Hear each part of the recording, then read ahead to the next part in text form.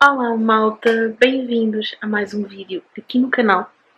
No vídeo de hoje é mais um vídeo do nosso diário de decoração, desta saga de vídeos aqui na casa nova. Se gostas de vídeos como este, já sabes o que é que tens que fazer, é só deixar o teu grande gosto, comentares, dá a tua opinião, não sejas tímido. Nós gostamos sempre muito das nossas interações com vocês e obviamente subscrever o canal se tu ainda não o fazes, partilhares com toda a gente para nós crescermos ainda mais enquanto família e as nossas redes sociais, obviamente. Segue por lá porque nós costumamos estar muito ativos e partilhar muitas coisas em tempo real.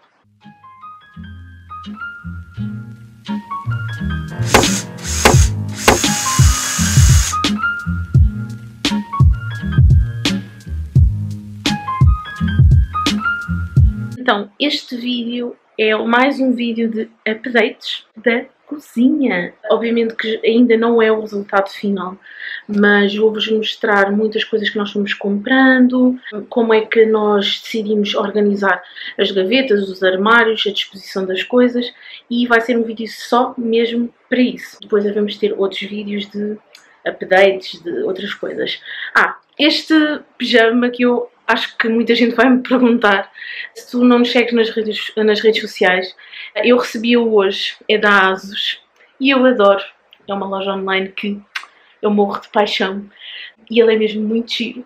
Ignorem aqui ainda um bocado a bagunça, já aqui louça para lavar, mas a ideia é só mesmo vocês verem como é que isto tem estado organizado. Então, antes de mais, queria-vos mostrar que nós tirámos a porta da cozinha, porque achávamos que realmente roubava aqui um bocadinho de espaço. Achámos que ficou muito melhor, uma entrada muito maior.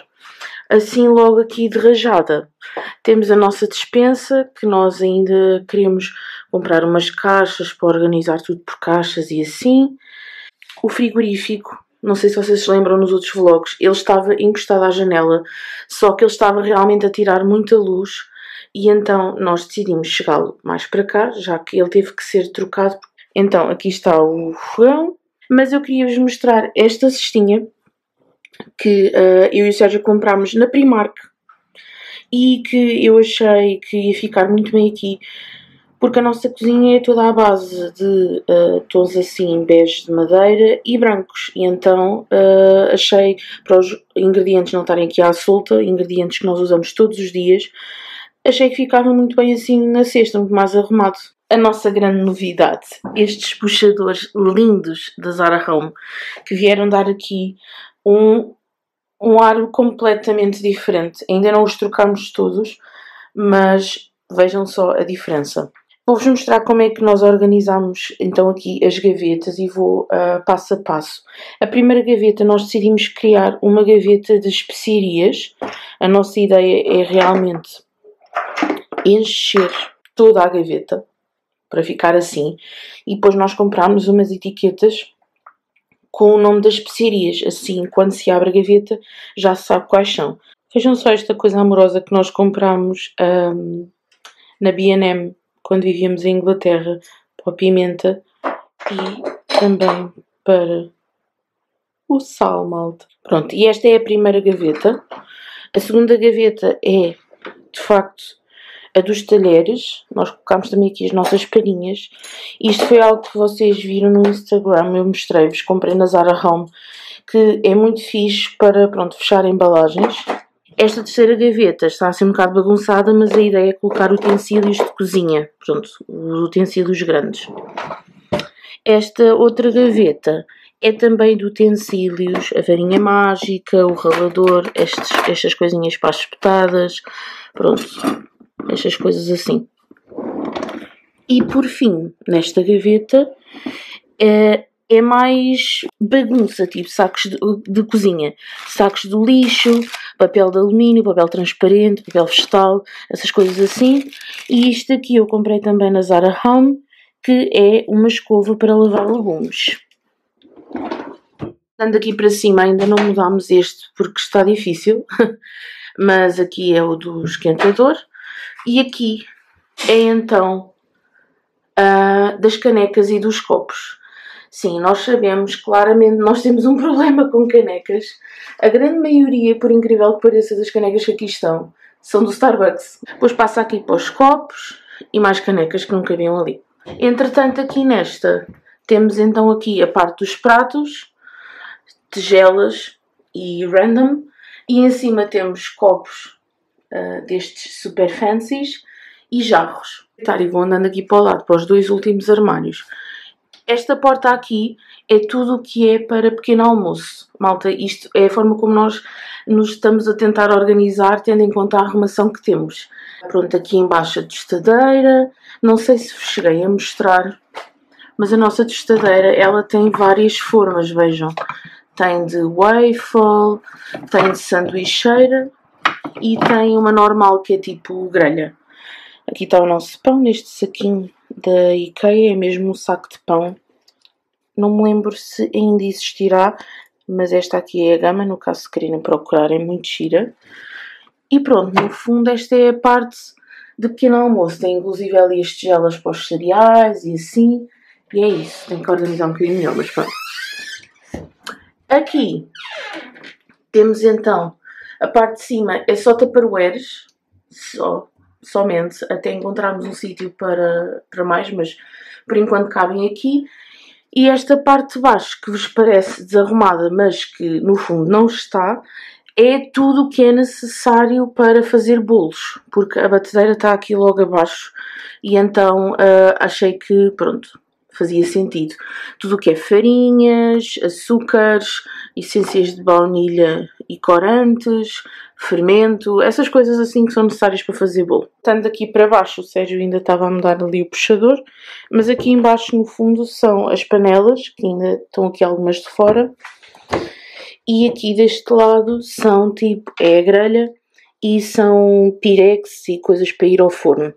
E então o frigorífico ficou aqui. É ok o espaço até, e pronto, ele estava ali e esta cômoda, ela estava aqui. E então nós decidimos trazer para aqui. Ainda estamos aqui com o nosso lençol, o nosso cortinado improvisado. Esta parte ficou muito mais iluminada e parece que até entra muito mais luz agora. Esta zona é uma zona de apoio à que está ali. E eu agora vou-vos mostrar como é que está organizado. Aqui temos a nossa máquina de café, nossa liquidificadora, isto aqui é para eu repor o papel. E esta nossa primeira gaveta é tudo o que é dedicado a café e chá. Por exemplo, temos visitas e está tudo aqui logo ao pé da máquina, em que nós temos então chávenas de café, de galão, mais chávenas de café. Aqui são utensílios para chá, aqui é para eu colocar os chás. E aqui são os cafés, by the way, adoro café do Starbucks. Na segunda gaveta é tudo o que é têxtil, ou seja, individuais, panos de cozinha, toalhas, ali atrás. Uns individuais de copos. Quero-vos mostrar isto que comprei, que eu achei super útil. São uns saquinhos para frutas e legumes, para dizer não ao plástico. No fundo é isso. E achei incrível, é um pack que vem com estes dois. E sinceramente não me lembro o preço, mas eu sei que não foi caro. Foi para aí 4,99€ ou 3,99€. A última gaveta é nada mais nada menos do que bagunça para fazer bolos. Pronto, isto aqui é da batedeira, as formas, as tigelas. Não sei se vos interessa, mas também é só para vos mostrar aqui o espaço que o frigorífico tem. Pronto, são 3 portas. Esta aqui é toda a porta do congelador, que tem aqui então a água, gelo em cubo e gelo, pronto, triturado. E depois aqui tem 2 portas de frigorífico. Eu vou começar pela do congelador. A do congelador é assim, isto está cheio de gelo inclusive, mas tem bastante arrumação, para vocês verem. Ainda tem ali gavetas e assim. E depois aqui, na parte de baixo do frigorífico, é mesmo frigorífico, nós temos ali os frios, tipo fiambre, queijo e assim. E aqui temos distribuído legumes e frutas.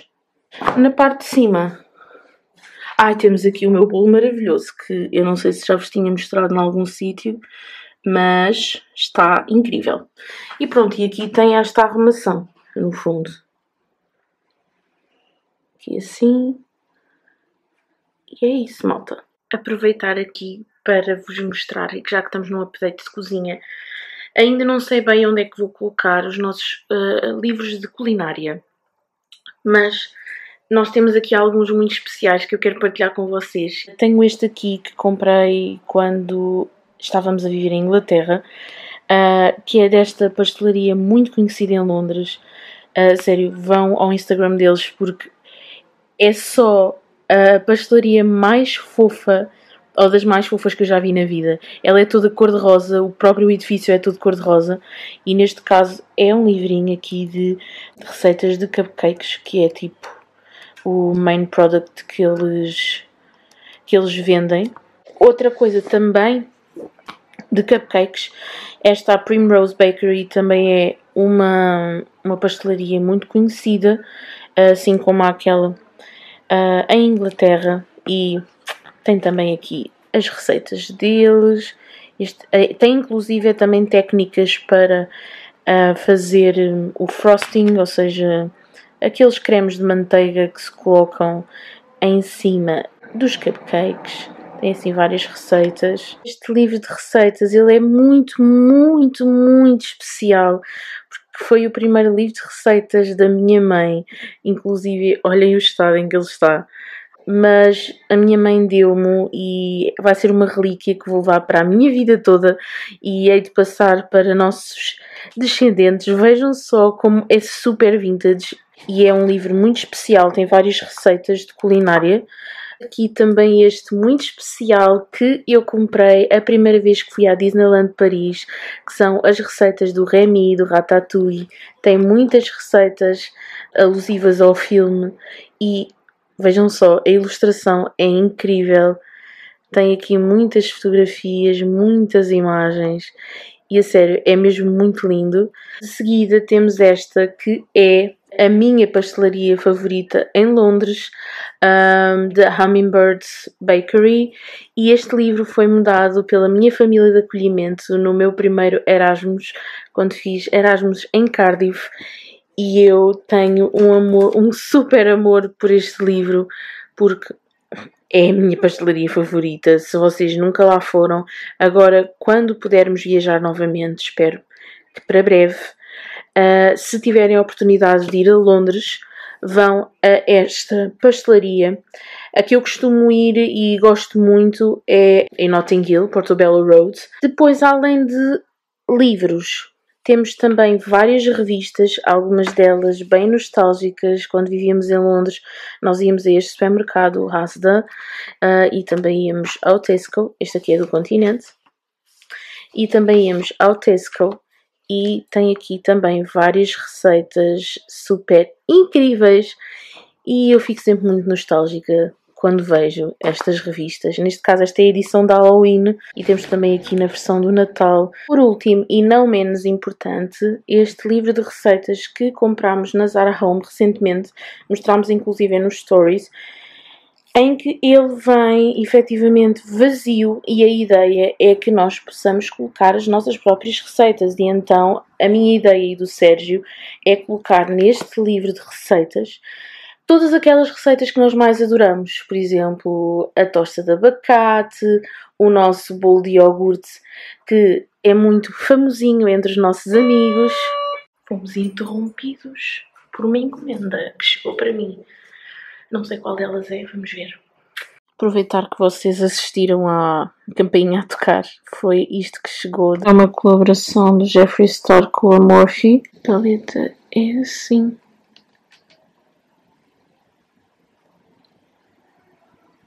É super linda. Este dourado é este aqui.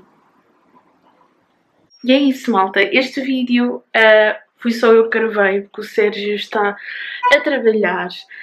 E então foi um update da cozinha. Vou lavar esta louça. E é isso, malta. Espero muito que tenham gostado deste vídeo. Um beijo e até ao próximo.